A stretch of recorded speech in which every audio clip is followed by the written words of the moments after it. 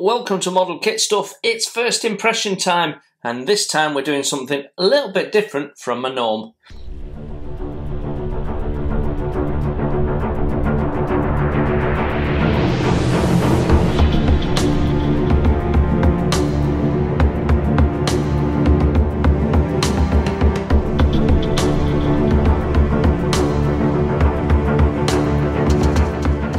Welcome to today's first impressions, which focuses on this Pegasus Hobbies 1 to 350 scale Martian tripods attack diorama. Actually, it doesn't say it's Martian, and I don't think the film that this is based on actually said they were Martians either, but the original book, they're Martians.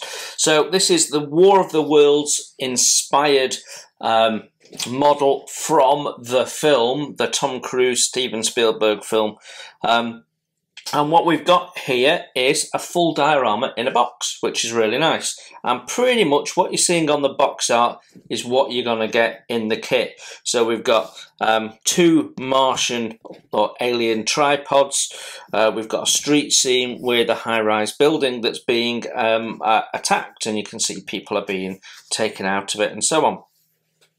Now, my box has got a little bit of damage in the post, but otherwise it's all good, and I did have a quick look inside and the kit's okay. So on the top of the box, it's telling us it's Pegasus Hobbies. On this side here, it says created from the original 3D computer model files used in the movie, so it should be fairly accurate to the movie. And then it tells you a little bit about it, that it is based on the 2005 blockbuster film. Also says it's 14 and above. The ends, both of them are pretty much telling us what we get on the top. And then when we look on this side, we get an image of the built-up unpainted model, and you can see we've got heat rays, and so we've got two slightly different types of tripod, one with heat rays and one with heat rays and also the tentacles for picking up objects. It says copyright 2017, and it gives us a kit number just here of 91763. As we open the box, which is a little tricky because of the crush damage,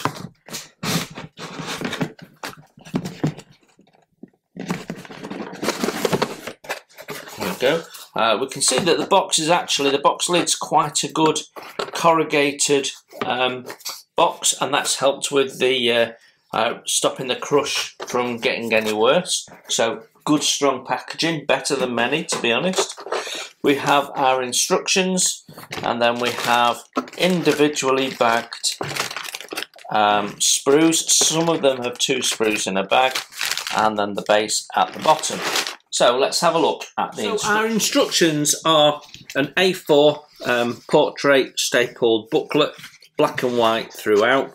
On the front here we've got the imagery of the box art, and some of the information that was on the box is also on here. And when we open up the page, we can see we start with a sprue map.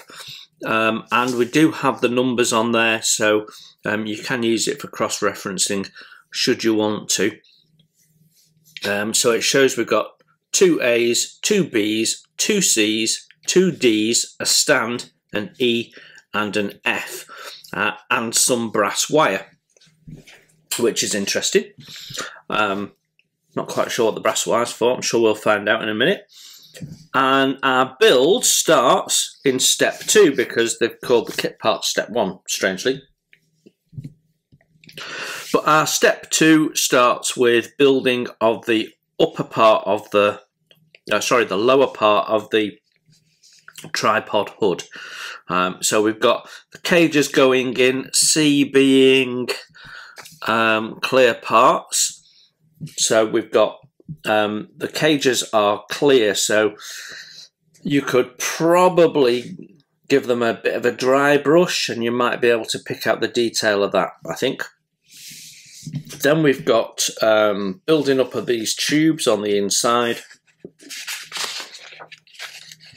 If we turn the page over, step 3. Nice, clear, well spaced out steps, to be honest. And look at how much space you've got for writing notes or whatever you might need. So we're then building up this 2 parts there, put this piece on the front, and then that goes in the center, and that's that big light, if you remember from the film. Then we've got these going on the front. Step 4, we're attaching the heat ray devices, and then we are building up the hip assembly.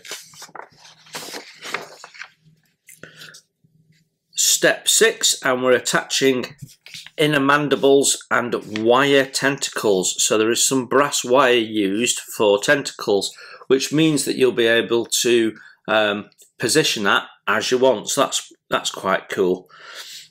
Then we've got these are the mandibles going on. So that's really nice. Cut and shape supplied tentacle wire to your preference. So that's quite a nice little touch, actually. 7, we're building up the waist and the hips, and then it says outer mandibles, so there's more of these mandibles going on. Quite insect-like, isn't it? And then we've got this bit here, which is effectively like a neck that the main thing's going to connect onto. Head cover is a clear plastic parts.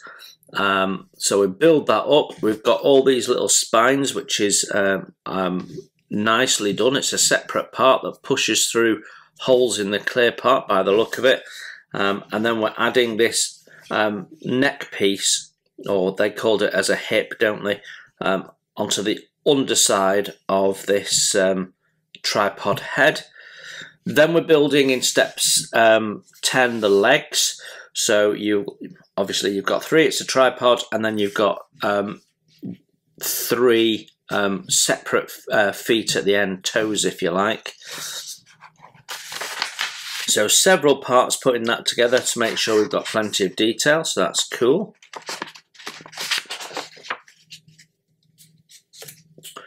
Finish assembling the legs and put that on upside down. Then so probably I would assemble those at the same time as I assemble the others, so we can paint all the sub-assemblies together. Step 12 starts with the building, and we've got some interior detail, but very basic. It's just empty spaces, so you could probably scratch build some furniture and stuff like that, but remember it's 1:350 scale, so you're only putting basic stuff in. Step 13, we add the building onto our base. We've got some cars and some people to paint up, as well as some street lights, traffic lights. And then step 14, we add the 2 tripods and the heat rays, which again are clear parts. So you could paint some of these into flames and things at the end if you wanted, or give it an orange tinge, whatever you fancy really. It's fictional at the end of the day. Then on page 14 we get our painting guide. They're not advising brands, they're just telling you colours and giving them a reference number. So they've got some of these are actually just for the signs, and then it's telling you, you know, dark grey for the street, steel metallic, where's that P for?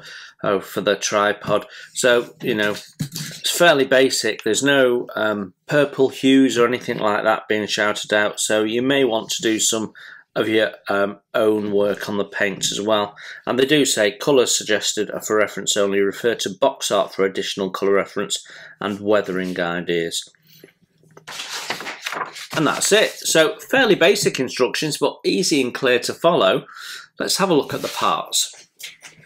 So I'm starting with Sprucey, first one out of the box. We'll get 2 of these in a bag, and these are our clear parts. It's a well spaced out sprue, and you can see we get our heat rays, which both appear to have bubbles in the moulding. Not that I think it's a huge issue. Then we've got these cages, which actually the detail on them is nice, and it is raised, but it's only just raised, so yeah, it might be more difficult than I thought to paint those. They might look just all right as they are. Maybe put a hue into the glass. Don't know. And then finally, on what they call sprue D, but is attached to C, you've got the hood. It's got just one sprue connector, so you've got one flow of plastic, so you're not going to have any spider in or swirl effects or anything like that. The detail is absolutely lovely. Very, very subtle, actually. So it'd be a case of painting it and weathering it to make it pop. So you can see all the little detail. I can hardly feel that under my fingers. But it's all on the outside, not on the inside. So nicely done.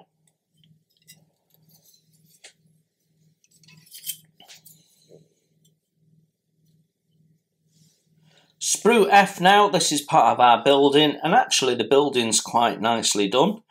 Some of the plastic is a bit sort of basic and chunky, but gets you where you need to be. You can paint those individually, maybe scratch build some office desks or something, or some cupboards or something to make the rooms look a little bit individual, or just put some debris in, not sure.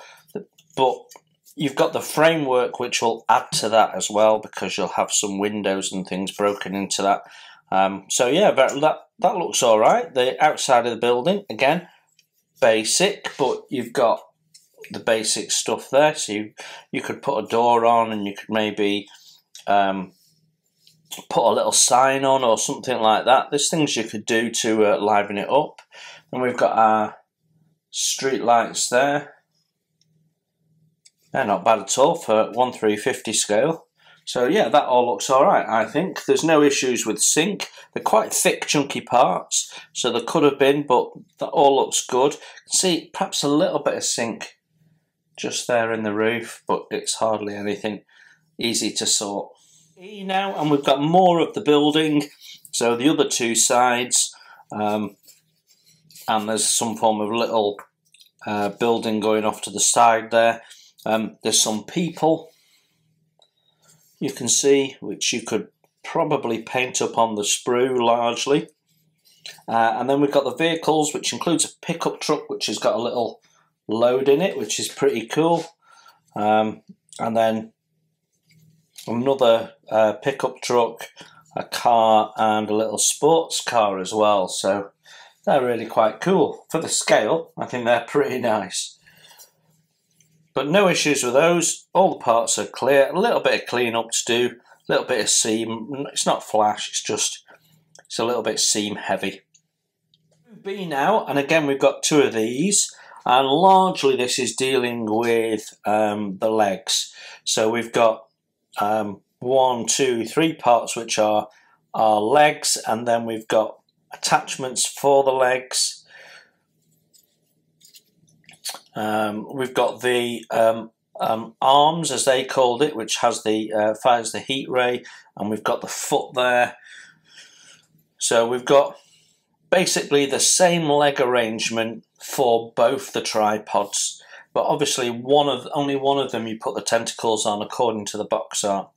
Then we've got these little spines that stick out of the top of the clear part, and they're really quite nicely moulded actually. They're nice and crisp. There's no issues, no flash, minimal cleanup. And then we've got these proboscis here, which again, just cleaning them up. There's nothing wrong with them. All good. Some nice detail on the legs.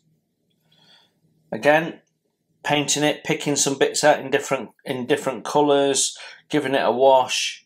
You could really make this sing. So Yeah, nothing wrong with that. There's our legs.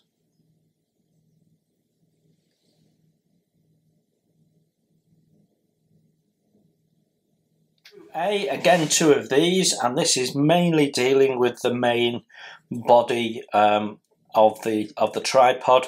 We've got this underside here, and you can see there's lots of detail being put into that. And this is where those 2 cages locate. We've got this main eye, which again has got lots of surface detail, and various little bits that get attached on. This is the mount for the legs, where our 3 legs are going to attach. And then these go right on the top of the head there, so they almost look like bug eyes, but they're not. Yeah, nice little detail. All the parts are nice and crisp. Just your usual sprue gate and seam clean up, but there's no issues with any of these parts. All very nice. Back on its own is our copper wire, and it looks like we've got 4 pieces that are bent over, or it could be 1 piece that's been bent over several times. Difficult to tell.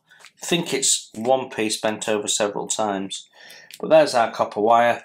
That'll be easy to work with, and that's a nice little top. Finally, we have our base, and it's a flipping heavy, weighty piece of plastic, I've got to say. Yeah, it is really quite heavy. It's most of the weight of the kit is in the base. And we can see we've got the street scene with a junction there. This is where our building is going to be built. We've got lots of broken buildings and rubble that we can paint up, and then this War of the Worlds logo. So you'll be able to place your cars, your people, and to a certain degree your tripods as you wish. So yeah, so it's a nice little base, well presented, and should paint up nicely. So there you have it, the Pegasus Hobbies 1:350 scale Tripods Attack diorama kit based on the 2005 War of the Worlds film from Steven Spielberg. What's my first impression? I think it's a really nice kit. It's nice to have a diorama. I think everything is well done. The instructions are simple and clear to follow. The level of surface detail is great, and it's come from the original digital drawings, so you know that it's accurate. I think it's a lovely thing. It should be really fairly easy to build up, and then all the fun gets in the painting. And you've got some areas where you could do some scratch building and add to it if you wish to. For me, one of the highlights is the fact that it's 1:350 scale, which means you could use these tripods with a 1:350 scale ship if you wanted to do a dockyard scene, or recreate maybe from the original book the Thunder Child scene, which I have to say is why I bought it. So I won't be using the diorama, I'll just be using the tripods. But I think they look great. I think they've done a really good job of presenting the model. It's simple, it's no fuss. The copper wire edition is a really nice idea as well, so you can post things as you want. I think it's really nice. What's not to like? Nice, straightforward, simple kit that's going to look brilliant when painted up. So, got to be honest, I love it. Hope that was useful. If you're in the market for one of these and you've ummed and ahed about it, you now know what you get in the box. Thanks for looking in, enjoy your modelling, and I'll see you very soon. Bye for now.